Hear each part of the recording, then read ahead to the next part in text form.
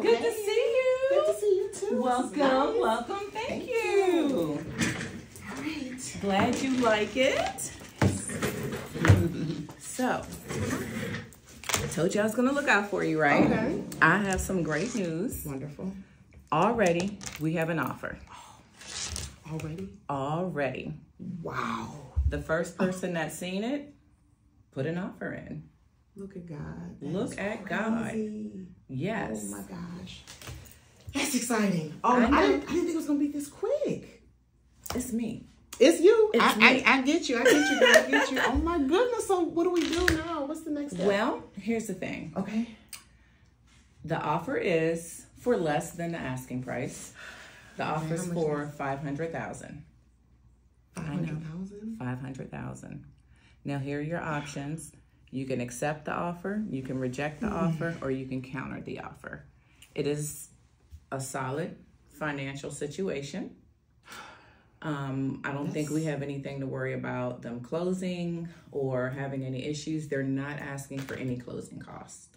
But that's like $30,000 less. Like, I know. Why though? Why so? It's a decision you have to make. And then I still have the commission for you, right? And then you said it was other things that have to come out of that? You're going to have commission, closing costs, HOA, things of that nature that you're going to have to take care of. So you have to keep that in mind with your decision. Oh my goodness.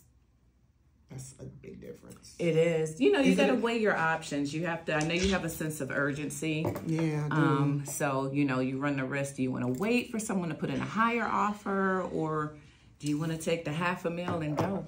I mean, the thing is, it's just I'm walking away from so many memories. You know what I mean? Yeah. And you can't really put a price on that, but it's like that's a big difference. What is it, like a financial? They only approve for a certain amount, or like what? Why? No, he really didn't get into details as to what motivated that offer. Family? You got a family? I'm not sure. I can't disclose that anyway. However, what's important is that the person is financially sound.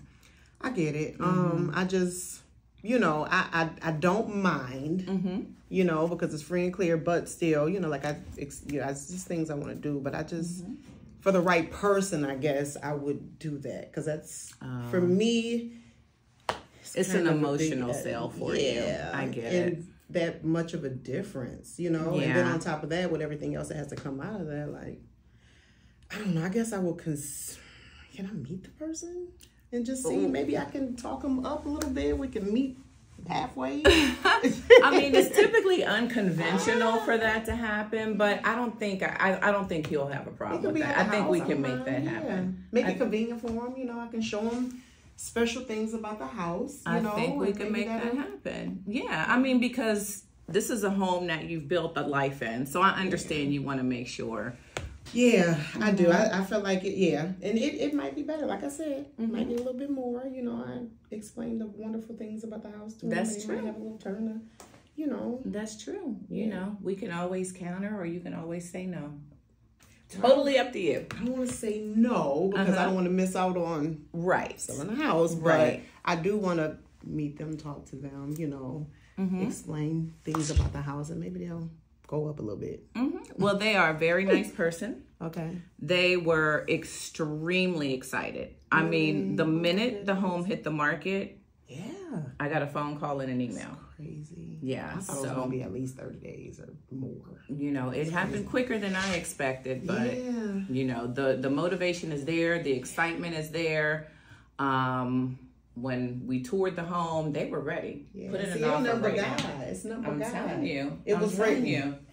I honestly think that this would be a good match. Okay. Something about when he walked in that house, it felt like home to him. Wow, and I'm happy to provide that. Yes, it felt like home. He was like, I love it here. And he just, you know. So you think he'll do it? Well, it felt like home. Okay, awesome. Let's get the house. Like Dorothy from the Wizard of Oz. He was like, there's no place like home. home. There you go.